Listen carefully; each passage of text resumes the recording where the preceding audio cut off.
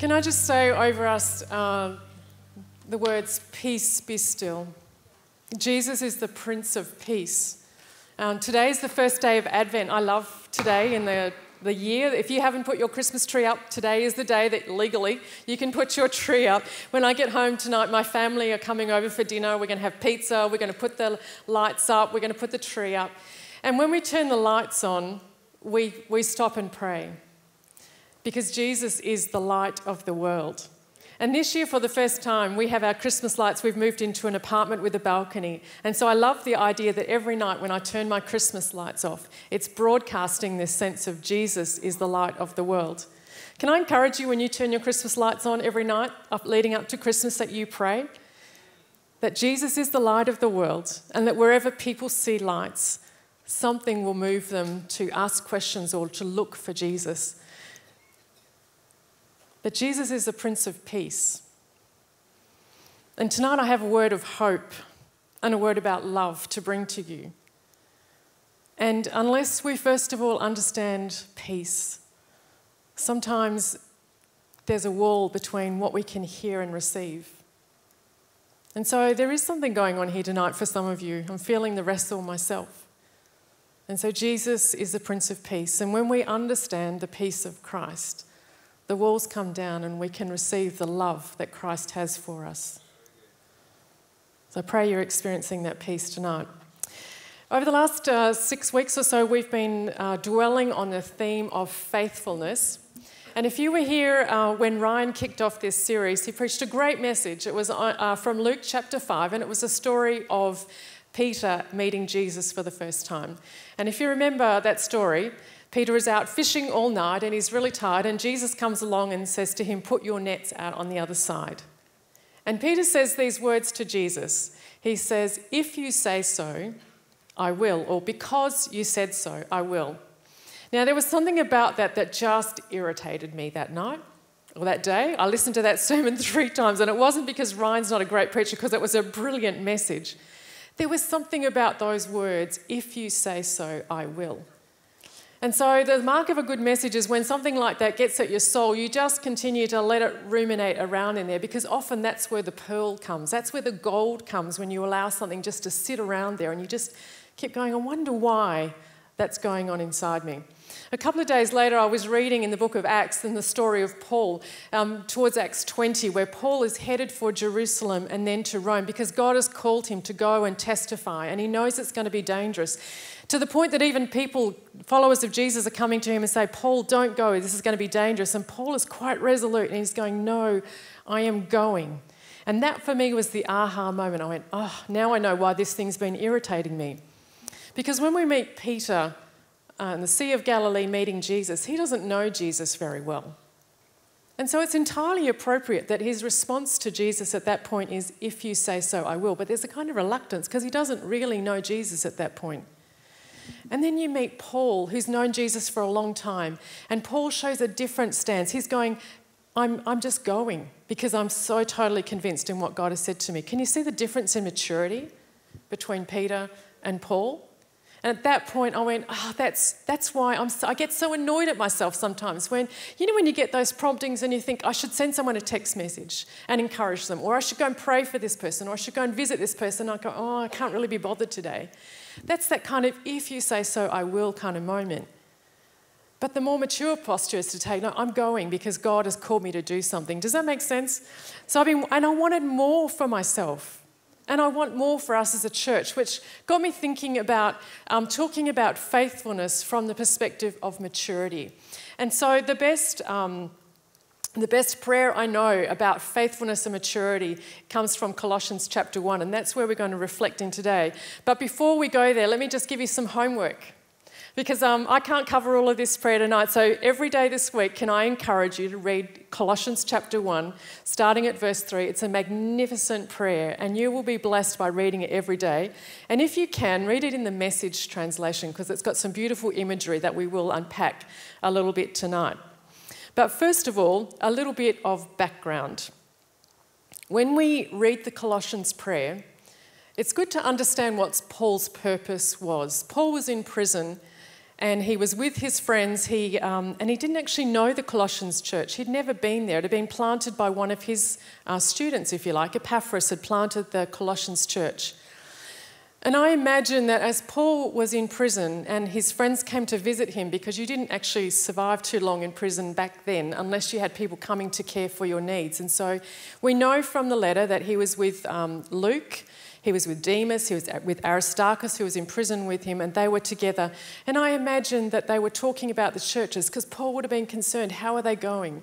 How are the churches going? Are they staying strong in the faith? And they'd be getting reports back about the churches.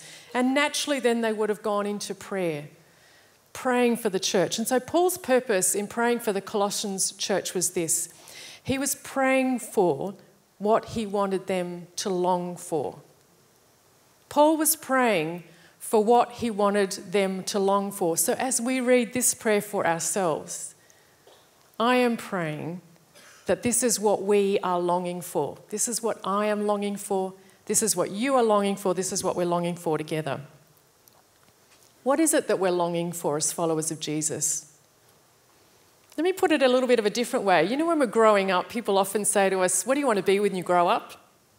It can be an annoying question for young people these days, because when I was a child, you know, there was probably only 2 or 3 careers that I could imagine. Now you can have 50 careers in your lifetime, so who knows what you want to be when you grow up, right? It's overwhelming. But I bet you no one's ever asked you this question. What do you want to be when you spiritually grow up?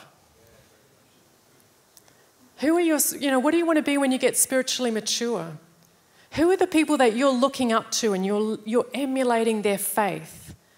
That's a very different question, and I want to encourage us to think about that. What do we want to be? Paul sets us a great example of someone who was very clear about who he wanted to be, what he wanted to be in Christ. And we read about that in Philippians 3 in particular. And then in that passage, Paul says, I want to know Christ. All I want is to know Christ. I want to know Christ and the power that raised him from the dead. I want to live just as Jesus lived. Now, these are not shallow words. It's easy to say these things, isn't it? But it's an entirely different thing to really mean what we say. And Paul lived the kind of life that he absolutely meant what he was saying. I want to know Christ. He was willing to die like Jesus because he was so totally convinced about who Jesus is and the power of Christ in his life. And he wanted to experience every dimension of the life of Jesus. These are not mere words. They mean something. Paul says, I've not reached my goal and I'm not perfect, but Christ has taken hold of me. So I keep running and struggling to take hold of the prize of knowing Christ. Can you hear that longing? To know Christ. To take hold of Christ who has taken hold of me, to embrace Christ who has embraced me. This same Jesus has embraced you. This same Jesus has taken hold of you. And there's this longing to say, so take hold of Jesus. Embrace the one who has embraced you. And what happens when we do that? Well, we start to change, don't we? We start to change because as the more time we spend with Jesus and the more we walk with him, our tastes change, our hearts change, our minds change, our desires change, because we become more and more like him, and we should expect that to happen. We shouldn't be just thinking that we can just live ordinary lives. No, we're extraordinary people because Jesus has made us to be extraordinary because his life is in us. And so I'm praying that we'll have the courage to live this life like Paul, to help one another, to spur one another on. The second piece of background is that just as Paul longs to be like Christ, he longs for the church to be mature. And we read this particularly in Ephesians 4. And, you can't preach any better than you can just read it from the Word. So let me just read Ephesians 4 from us, again from the Message. He handed out gifts above and below, filled heaven with his gifts, filled earth with his gifts. He handed out gifts of apostle, prophet, evangelist, and pastor teacher to train Christ's followers in skilled servant work, working within Christ's body, the church, until we are all moving rhythmically and easily with each other, efficient and graceful in response to God's Son, fully mature adults, fully developed within and without, fully alive like Christ. Is that not great language? Moving rhythmically and easily together. I wonder if there's some resistance to growing up in the room. You know, we live in a culture that really doesn't honour eldering, does it? It's like when you get to a certain age, you're just over the hill and that's boring. Who wants to be like that? No, but this is different in the Christian life. The older you get, the better you are in Jesus. No prolonged infancies among us, please. We'll not tolerate babes in the woods, small children who are an easy mark for impostors. God wants us to grow up, to know the whole truth and to tell it in love, like Christ in everything. We take our lead from Christ, who is the source of everything we do. That's a great line to remember. We take our lead from Christ, who is the source of everything we do. He keeps us in step with each other. He keeps us in step with each other. His very breath and blood flow through us, nourishing us so that we will grow up healthy in God, robust in love. This year has been incredibly difficult, but when you read these words, can you not feel your soul being encouraged? Can you not feel your heart being encouraged? Can you not see how this confidence in who Jesus is? This is the good news. This is good news for us. It's wonderful. And so I'm hoping that this kind of talk of longing and has whet our appetite to now get into this Colossians prayer. So I'm going to read it from the Message again. And the reason I'm reading from the Message is because what Eugene Peterson does is he's able to bring to life in a kind of visual way what Paul would have had in mind as the Spirit formed this prayer in him. Have you had that experience where you're praying for someone and you kind of get like a visual image that really helps you to pray? I think that's exactly what's going on here in this passage. And so we're going to see the image of a vineyard that's being expressed in this prayer. Let's read it together. Our prayers for you are always spilling over into thanksgivings. We can't quit thanking God our Father and Jesus our Messiah for you. We keep getting reports on your steady faith in Christ. Another way of saying your faithful walk with Christ. And the love you continuously extend to all Christians. The lines of purpose in your lives never grow slack, tightly tied as they are to your future in heaven, kept taut by hope. The message is as true among you today as when you first heard it. It doesn't diminish or weaken over time. It's the same all over the world. The message bears fruit and gets larger and stronger, just as it has in you. From the very first day you heard and recognised the truth of what God is doing, you've been hungry for more. It's as vigorous in you now as when you learned it. We've been told how thoroughly love has been worked into your lives by the Spirit. We can absolutely appropriate this prayer for ourselves.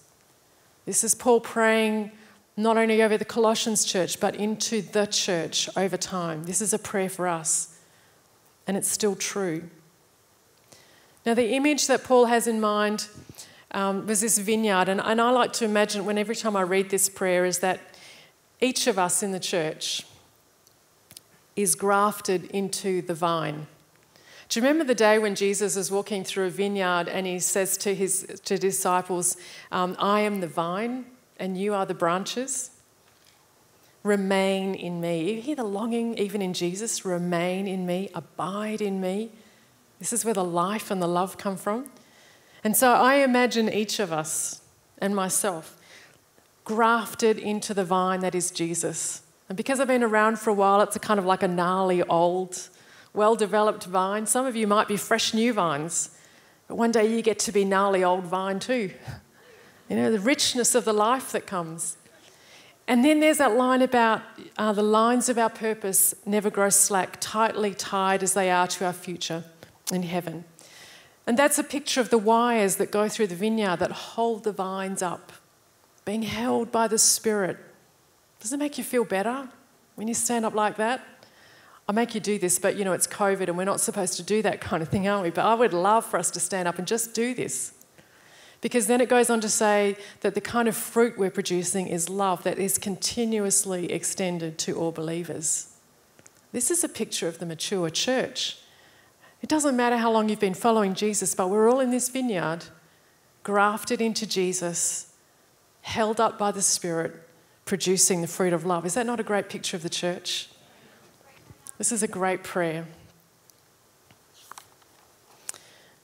Now, there are just two things I'd like to pick out for us so that help you as you read this prayer every day this week. And the first is that Paul gives thanks to God.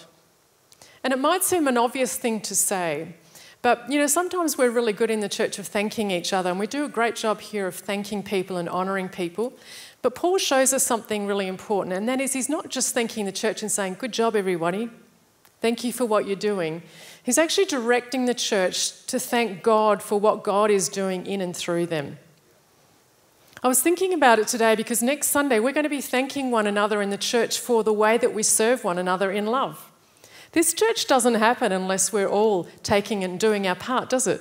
And so next week is we call it Volunteer Sunday.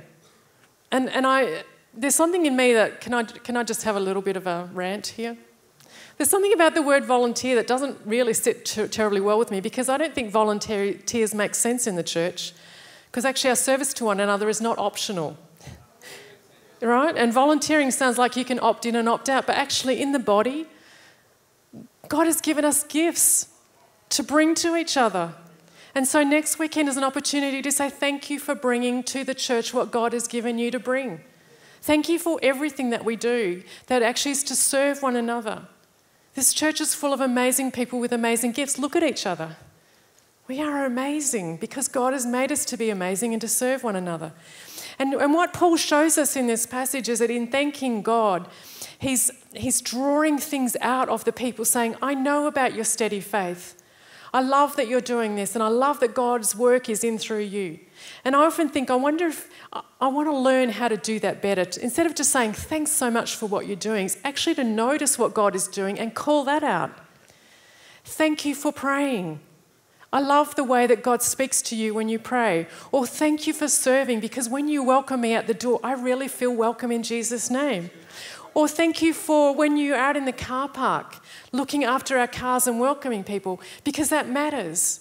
And I feel like the welcome of Jesus when you do that. Thank you for being in the sound desk out the back and for filming and things like that. Thank you for serving the body, because I see Jesus in that.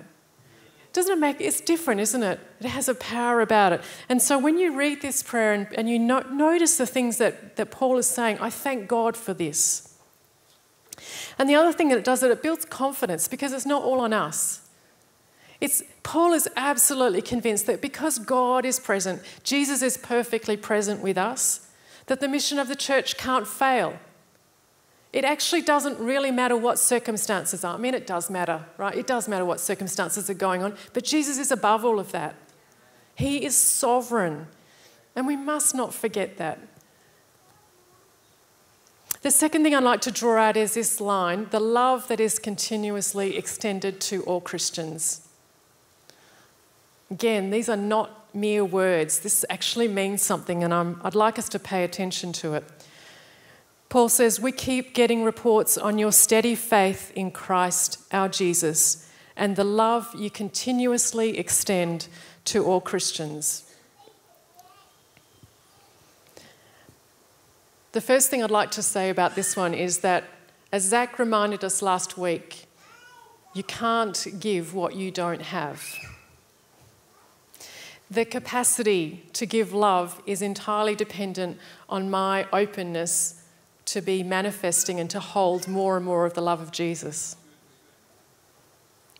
Can't give out what we're not doing, what we don't have.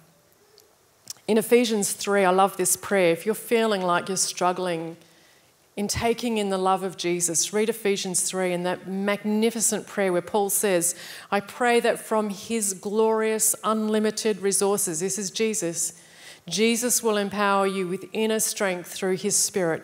Then Christ will make his home in your hearts as you trust in him. Your roots will grow down into God's love and keep you strong. And may you have the power to understand, as all God's people should, how wide and how long and how high and how deep his love is. May you experience the love of Christ, though it is too great to understand fully. Then you will be made complete with all the fullness of life and power that comes from God. This afternoon I was thinking, I feel like I'm really greedy for Jesus. Are you greedy for Jesus? It's okay to be greedy for Jesus, because this is what Paul's talking about. He imagines us being so, bigger on the inside than you are on the outside, a bit like the TARDIS, right? Our souls are made to just be enormous, way bigger than we imagine. And our souls are made to be enormous because there is so much more of God's love that can fill us. More capacity to hold the love of Jesus. A friend of mine was once preaching on this message and he had this great line and he said, I'm praying for us as a church that we would grow strong in Jesus so that we can hold more and more of his love. And then he asked this question, so how much can your soul bench press?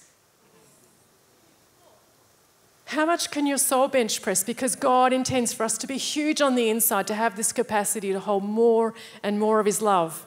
And I want that for me and I want that for you and I want that for us as a church. So what limits us taking up more and more of the love of Jesus? Well, one of the most obvious things is it's sin. The tolerance of sin. Now, most of us in this church, we're wonderful people. And in the rankings of sin, we don't do the really bad stuff, right? I don't know of anyone who's doing the really bad stuff in the church. I don't think that that's really the problem. The problem for us is the accumulation of the little sins. It's the little things the little selfishnesses. And they're the things that constrict our capacity to bear fruit. Sometimes I look at myself and I think, what kind of fruit have I produced today?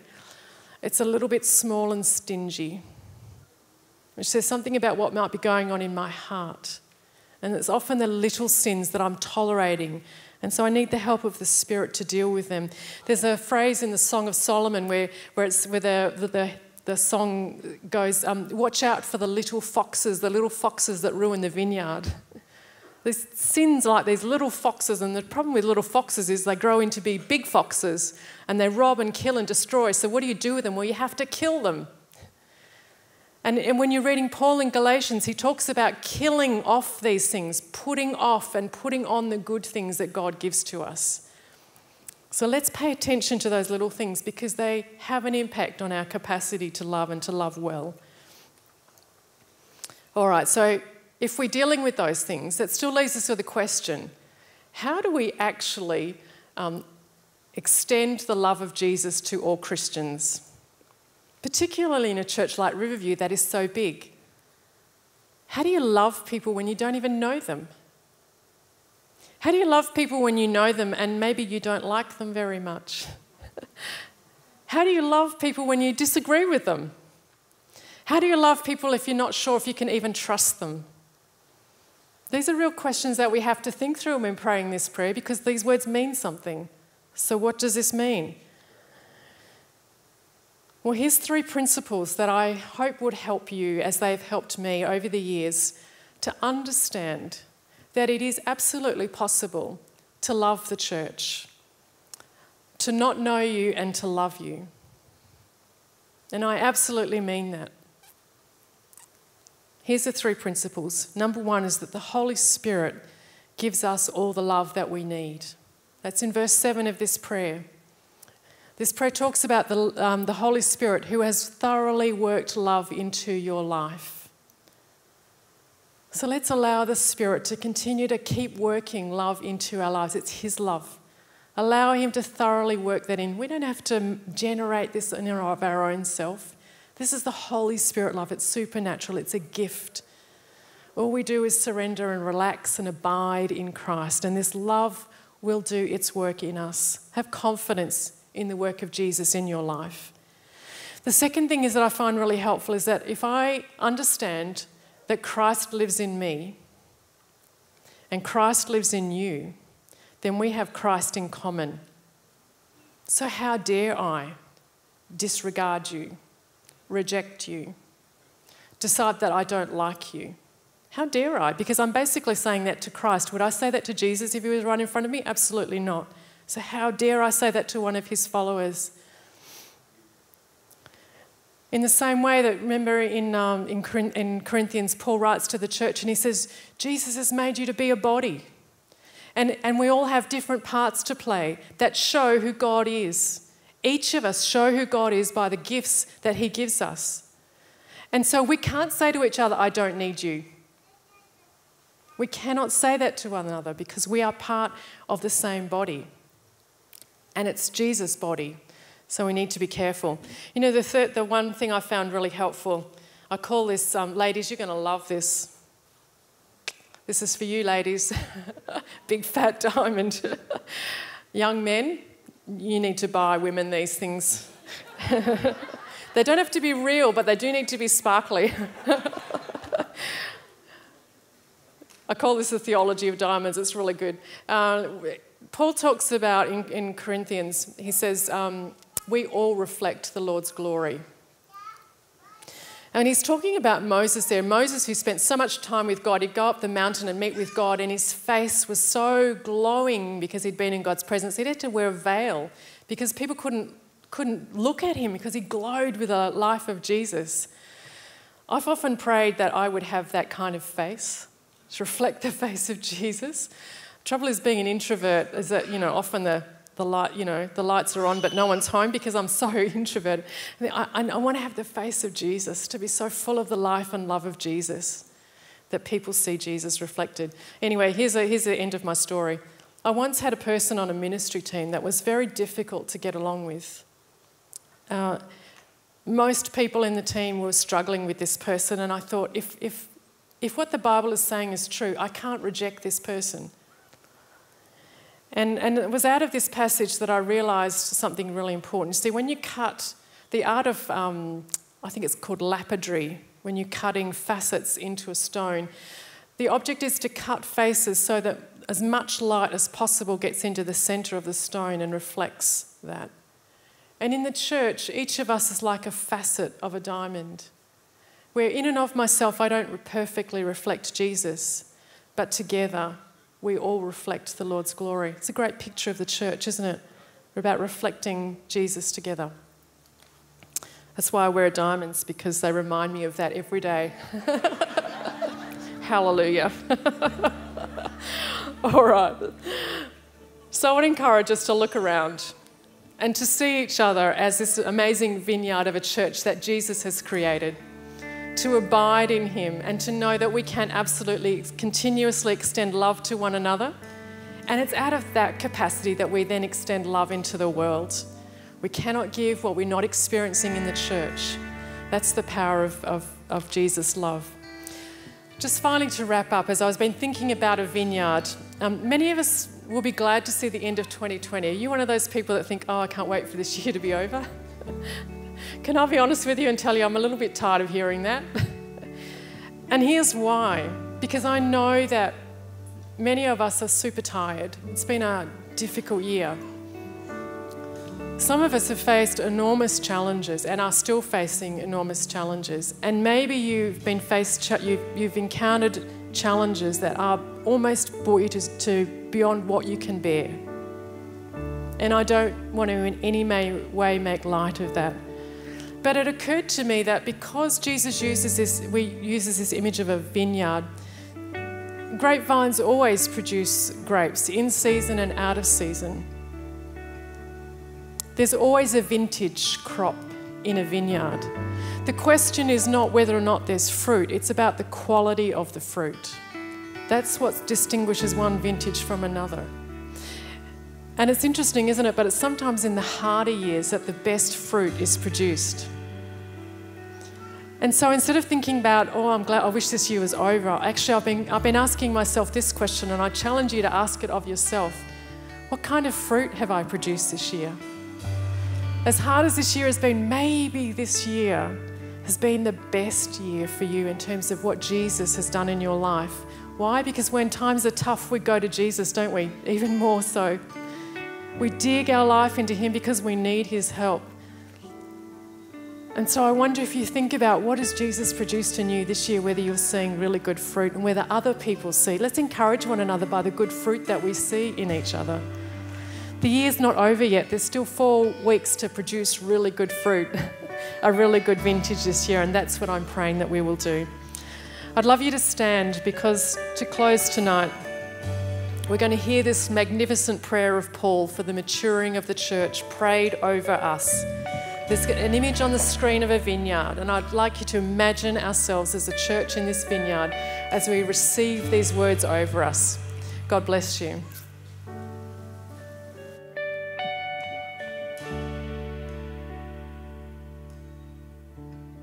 I, Paul, have been sent on a special assignment by Christ as part of God's master plan. Together with my friend Timothy, I greet the Christians and faithful followers of Christ. May everything good from God our Father be yours.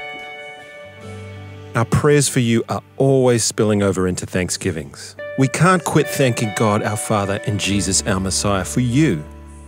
We keep getting reports on your steady faith in Christ our Jesus and the love you continuously extend to all Christians.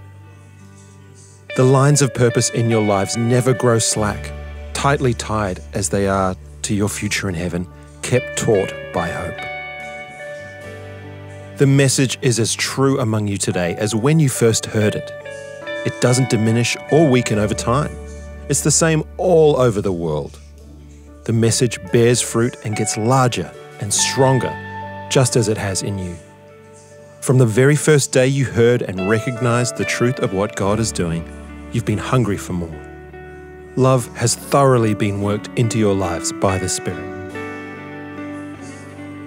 Be assured that from the first day we heard of you, we haven't stopped praying for you, asking God to give you wise minds and spirits attuned to His will, and so acquire a thorough understanding of the ways in which God works. We pray that you'll live well for the Master, making Him proud of you as you work hard in His orchard.